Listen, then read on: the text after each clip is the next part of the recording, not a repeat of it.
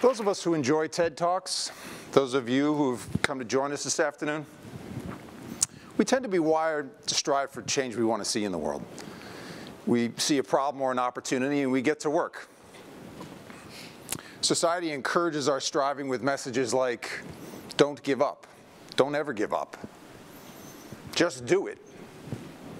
Rhodey urges us to think big. They do. As a kid, I grew up inspired by these kinds of messages, believing I could change anything as long as I worked hard enough for it. I was the kid in the neighborhood shoveling driveways, mowing lawns, making a couple bucks. Go off to college. I graduated from college. I joined a software company full of smart, driven people, all of us trying to make our way in the world. By the year 2000, I'm well into my adulthood, enjoying a successful career, happily married with a young son, living in a nice home in the suburbs. As far as I'm concerned, I've got it all figured out. 2001 comes along, I no longer have it all figured out. I'm about to learn some important lessons from my dad. Let me share a story. We celebrated my dad's birthday in November of that year. My 3 siblings and I made our way to New York City to celebrate with him. We came from all across the country, so pulling this weekend together was no easy task. But it was his 60th birthday. And besides, his cancer was getting worse. We feared this would be the last birthday we would celebrate with him. The weekend was okay. Happy birthday, Dad. Looking back, it's mostly the beginning of my dad's decline. See, Dad's cancer was terminal, so there were no more goals to strive for. There were no milestones to lift his spirits. Just a series of terrible changes to endure. But along the way, my dad was to show me a different kind of striving, a different definition of success. A few weeks after that New York City weekend, I went to visit my dad in upstate New York where he lived. I had been there before, and on previous occasions we would stay at my uncle's ski house. I never thought much of it before, but I'd never seen Dad's place. It occurred to me on the way up that we'd be going through some of his things and that we would inevitably be seeing Dad's place. I grew anxious thinking that he might not like this, that might make him very uncomfortable. Later that afternoon, I followed my dad into his apartment, a one-room apartment, barely any space to move around. I feel hints of his shame as he starts shuffling things around to make a space for me to sit down. He tried to play it off as no big thing, but it was a big thing.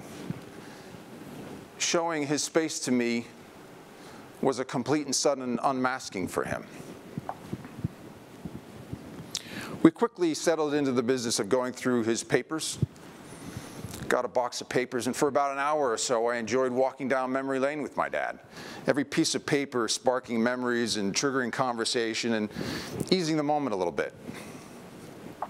Eventually, my striving flared up, and I thought to myself, we're about 3 hours into this thing, barely put a dent in this box. There are boxes all over the room that we still need to get through. I've got a demanding job, a 2-year-old son, a pregnant wife back home. It takes 6 hours to get up and back from Dad's place. I'm not sure when I'm gonna be back again. Dad, we gotta move this thing along. Now, I didn't say that. I didn't say that out loud. But my dad could feel my impatience, and I could feel his discomfort and emotion rise up. I was bracing myself for his reaction. To my surprise, his reaction was to remain calm. And in that moment there, while I'm losing my cool and he's remaining calm, I got a glimpse into how my dad was going to battle his cancer. Fast forward several months, Dad now weighs about 140 pounds. He's my height. He no longer drives. He's moved in with my sister Susan. He can't keep down foods. He's lost his sense of taste. He's got no medical insurance, so he's stuck with the VA hospital. His world is eventually confined to just a few rooms at my sister's place. Susan's set up a bed in the den, and from there is a few steps to the bathroom, a few steps to the living room, and the front porch is over here. That's it. Stairs out of the question. My sister had to call the police a few times to help get Dad back up the stairs and into the house. With barely anything left to lose, my dad wakes up one day. He can't see. You know what he said that morning when he woke up blind? He says to my sister Susan, "It's the funniest thing. I can't see." Like, curious. As if curious how his cancer is affecting his eyes or the tumor is impacting the optic nerve, and this is where his head goes. So, no longer able to see, read, watch TV, he finds his way to books on tape. His favorite was a documentary about the wildebeest migration across the Serengeti Plains. Mutual of Omaha's Wild Kingdom presents that sort of thing. Having lost his sense of taste and his ability to keep down most foods, he discovers that he can enjoy ice cream. Haagen-Dazs, coffee, ice cream. Instead of viewing the VA hospital as a hapless, bureaucratic institution that he's stuck with, my dad is proud. He's proud that his service in the Navy affords him this benefit. And over time, he comes to appreciate the doctors, the nurses that care for him so well. When his entire world is eventually reduced down to those few rooms in my sister's place, he finds a sunny little spot on the front porch, and he can be found there most days, enjoying a visit from friends or family, or listening to his books on tape, eating his ice cream, traveling the world over in his mind. I don't know where my dad found such grace in that final year. The fact is, we grew up tiptoeing around Dad a little bit. He could have a temper, and he wasn't particularly graceful when things weren't going his way. But in that final year, he was a different person. Was it something he learned in that final year? Book on tape, how to handle cancer gracefully? Was it divine intervention? These weren't rhetorical questions for me. I wanted to understand this transformation in my dad. I wanted to understand how my dad had found such grace in that final year. I wanted to emulate some of what I saw in my dad and bring it to my everyday life. I watched my dad handle cancer and terminal illness with such grace while I can barely get through my morning routine and my traffic to work with half the grace that he was showing.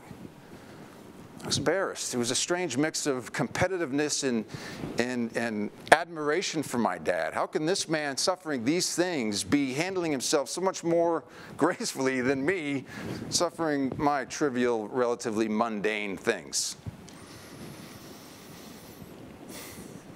It's been 16 years since my dad passed away. I've had a lot of time to reflect on that period.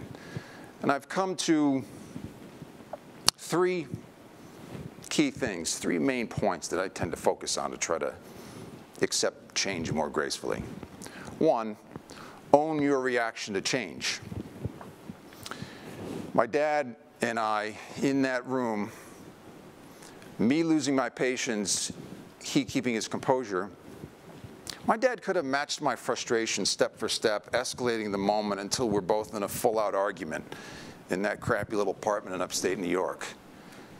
Could have ruined the day. If we ruined that moment right there in that day, I'm not sure there are any more moments between my dad and I for the rest of his life. But he didn't do that. He didn't let his emotions take over. He owned his reaction and chose to to remain calm, despite my being not at all calm and not at all pleasant to be around. 2, second thing I focus on. Be curious in the face of change.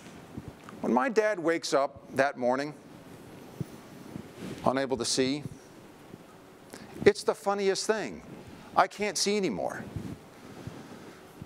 It was his curiosity that took him from a negative emotion to a positive state of mind. Now, he may have spent a moment in bed that morning feeling sorry for himself, being fearful of yet another change to have to deal with. If he did, he didn't linger there. He didn't wallow in that moment. His curiosity led him out of those sorts of negative moments throughout his entire life, and particularly in that final year. It's tough to remain fearful and angry and pitiful when you're filled with such curiosity for everything around you. Of all the attributes and characteristics I've inherited from my dad, I've come to appreciate and be most grateful for his curiosity, my curiosity. The third thing that I focus on to help accept change more gracefully. Visualize and practice your reaction to change. I've come to believe that we can visualize and practice how we respond to change like anything else that we strive to be better at. When my dad and I are back at that box of papers, I'm being frustrated. That was not the first time that my dad and I had found ourselves in that moment. There was a pattern, there was a repeatable pattern, a predictable pattern for how that went. And it had happened before, and it happened again. As fate would have it, in a what goes around comes around sort of way, I now have a 19-year-old son who sometimes loses his patience with me. And like with my dad, there's a pattern, a predictable repeater pattern to what brings this about. I'm happy to report that after years of visualizing and practicing my response to change, I've perfected my response to change with my son losing his patience with me. I'm not sure where my son is, but I'm going to kind of look down here so I don't make eye contact with him. I haven't perfected anything. I practice and fail at a lot of things in my life. But like anything else that's important to me, I practice and fail, and every once in a while, if I practice and fail enough, I get a little better at it.